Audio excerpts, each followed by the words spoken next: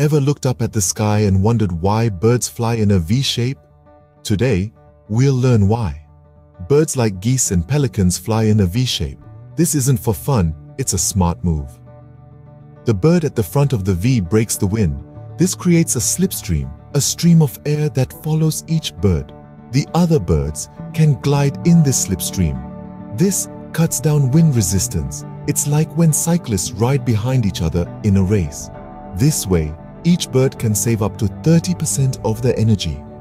The V shape also helps with direction. Each bird can see the horizon clearly. What happens when a bird flies alone? A lone bird can't glide off others, so it uses more energy. But some birds like eagles and hawks use warm air or thermals to glide across the sky. What if birds don't fly in a V shape? Without this shape, birds would have to work harder to fight wind. They would get tired more quickly and travel less far, so the V shape is a smart survival strategy. In short, birds fly in a V shape to save energy, help with direction, and fly further. It's a smart plan made by nature. The sight of birds flying in a V shape still gets our attention. Next time you see a group of birds flying in a V shape, remember the science behind this sight. It's not just about the journey, but also about how they make it. It's a sign of the wonders of nature and the power of working together.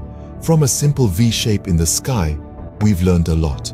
So keep looking up, keep wondering, keep learning. Because in the end, we're all just trying to find our way in this big, beautiful world.